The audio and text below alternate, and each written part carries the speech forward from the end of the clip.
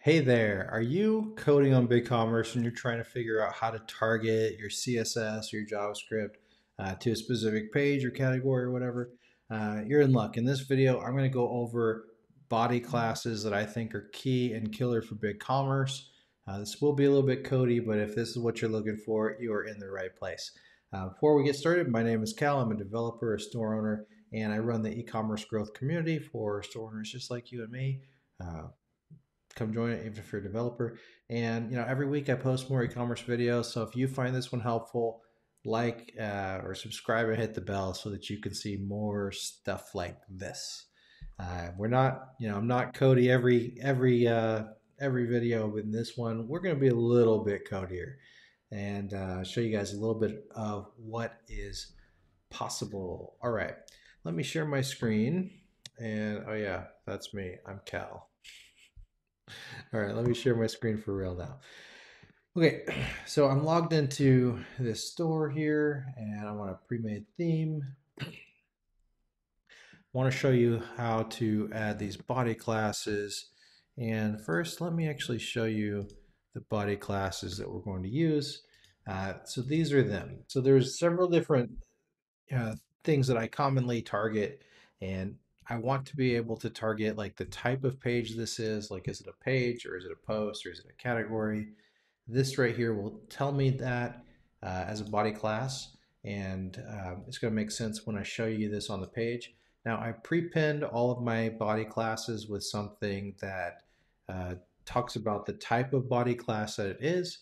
So this is for two reasons. Number one, that I can really easily and clearly see from the body class itself what type of class it is, but also to prevent it from conflicting with code that may already be there. For example, if I just put page type in as a body class, then on a product page, it's going to give you a body class of product. But guess what? There's already classes on that page called product. And so the CSS can go a little bit haywire when now the body is classed as product as well as something else on the page.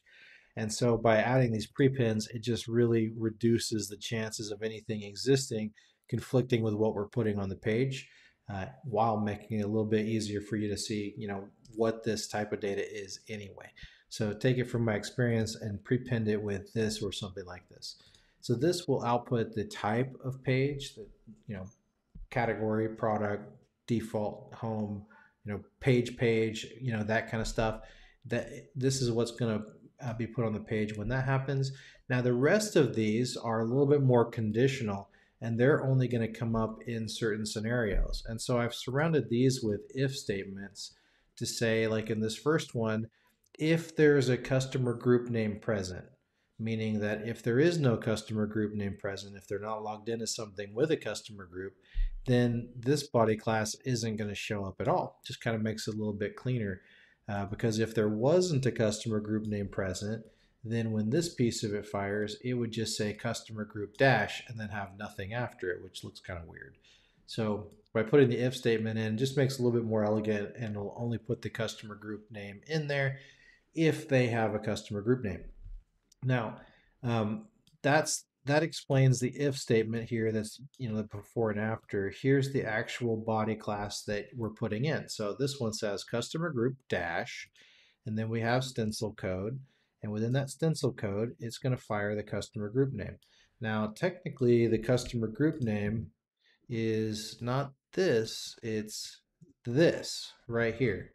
So customer group name is what outputs the customer group name. But let's say we have a customer group name called retail space customers, right? So when we end up having this prepin there and adding this to it, it's going to say customer group dash retail with a capital R space customers. So this customers isn't technically part of the class. It's just going to be a separate class hanging off the end of dot customers, which that's not good. And this could again conflict, but it's also going to make it a little bit weird for you to target, because you're going to be targeting customer group dash retail when the customer group is really called retail dash customers. And if you had another group that was like retail other customers, then that's going to say, customer group dash retail other customers. And so you can see that these two groups will be targeted under the same class. So that's where our friend dash case comes into play. What it's going to do is it's going to take this retail customers and it's first of all going to translate it all to lowercase. So it just takes the caps out of the equation and it takes this space and it turns it into a dash. And so what this would do is put that on the page as customer group dash retail dash customers. And the other one would be customer group dash retail dash other customers like that. So you can see that makes it all part of one long one long body class, but it's only one body class. It's not split out because the spacing fixes the spacing, fixes the caps, and makes it just kind of all nice and clean. So that's what that dash case does. So by putting each one of these scenarios in an if statement, keeps it nice and clean, only shows up when it should show up, and using dash case takes out any caps and spaces, making it just really, really nice. Now there's also other types of casing in BigCommerce like camel casing. Um, we've just arrived at dash case as the easiest and best solution consistently. So these are the classes that I use. So we first of all have page type. We have the customer group name if present. We have the product ID if present. So this is only going to fire on a product page because a category page isn't going to have a product ID. Neither would an about page, for example. Page.title. So this is only going to fire on a couple templates really. I think it'll fire on like the contact template I think it's called the contact template. It'll also obviously fire on the page template. It's not going to fire on your category templates or your product page templates. So basically, for most of your store, if it's not a category page or a product page or a cart page, this is going to totally fire and put it in the title of the page. And again, this dash case. Now we don't have dash case in the product ID one because that's actually going to be a number, not letters, and there's no need for space or capitalization with numbers, so we just don't need dash case. Um, if there's a category name present, so this is only going to fire on the category name, and it's going to output category dash category name in dash case. I always put this one in here too, the category ID. I typically will target most of my anything off of the category ID because your ID is not going to change, whereas you may at some point change the name of a category slightly, which could throw off anything that's targeted the category name. But I usually put both of these on here anyway because these are just like my standard things I like to see after doing this for a dozen years. And then we have one more here for if brand dot name, and that's going to say brand dash whatever the brand name is. You can obviously do more than these. These are the ones that I do. And also one other thing to note here is I include a little space here inside the if statement so that if it does fire, it automatically adds a space after whatever the last guy is. So let's make this all be one line. And yeah, all right. So we're going to copy this in. We're going to come back here to our stencil file editor. So I opened this stencil up. Feels like an hour and a half ago before I started explaining what the classes are. The place where we're going to put this in your theme, there should be the same file in every BigCommerce theme, and it's under templates, layout, base.html. So this is your parent most container, and you're going to come in here to where it says body, and this stuff isn't usually here by default, and so I'm just going to pretend like it wasn't here. You guys didn't see anything, and you'll type body class equals quote quote, and then paste in that digest here and save and apply.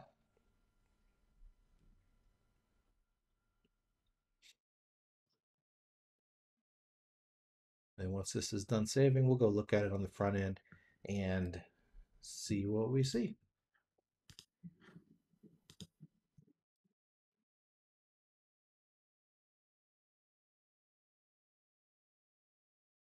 All right, we're going to inspect. We look at the body here and it says class class equals page type dash default. So that's the page type of the home page specifically. Let's go to a category page. And now we have a couple more body classes. So it says class equals page type dash category. So if you were going to target, all of the category pages specifically, you could target that and say background equals pink. And then this would be something that hits all of the category pages at the same time. Now this category says category dash the dash basics. So you can see that's the one that outputs the title on the line. And then there's an additional class here for category dash 43. So that's the category ID. So if we typed page type dash category, that's going to target all of the category pages, whereas if we type just category dash 43, this would make just this one category page's background be pink. So you can see, there's some pretty fine targeting you could do with this. Now, if you're not Cody, I know that I've been super Cody up to now, but this is what you need to know is that whatever theme that you're on, if you add these body classes, look at all the different ways that you can target, your CSS or JavaScript or whatever. You could identify which individual category we're looking at and say treat just the basics category different by targeting this class or this class. Now, let's say we go into sanitation, and you can see same thing, page type dash category. So that was common across all categories. But now category dash sanitation brings in the title, and category dash 50 means that this is a different, category ID. If we go into, let's go into a product page now.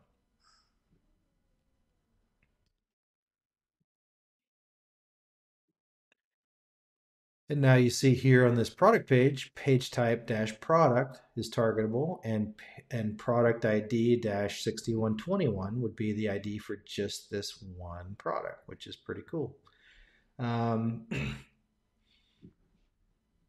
Let's see what else. I mean, really, like that's it. That's the category. I mean, that's the body classes you need pretty much. I wish they were all standard like that on all themes, but they're not. In fact, those don't really come on any themes. But once you put them in there, if you know a little bit of CSS and a little bit of JavaScript, man, you can target just about anything on any page with this. So, I hope that this was helpful to you guys. Hopefully this, made it really easy. I will try and paste these body classes that I use into the YouTube description here below the video. Hopefully I remember. If I don't, leave me a comment. Let me know to put them in there.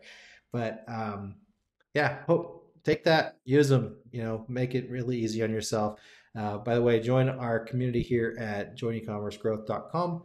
And if you need a developer, feel free to reach out to me at epicdesignlabs.com. I really appreciate your time. Leave me a comment. Let me know what you guys are going to do. Let me know what you're struggling with, and maybe that'll be my next video. Thank you so much. Bye.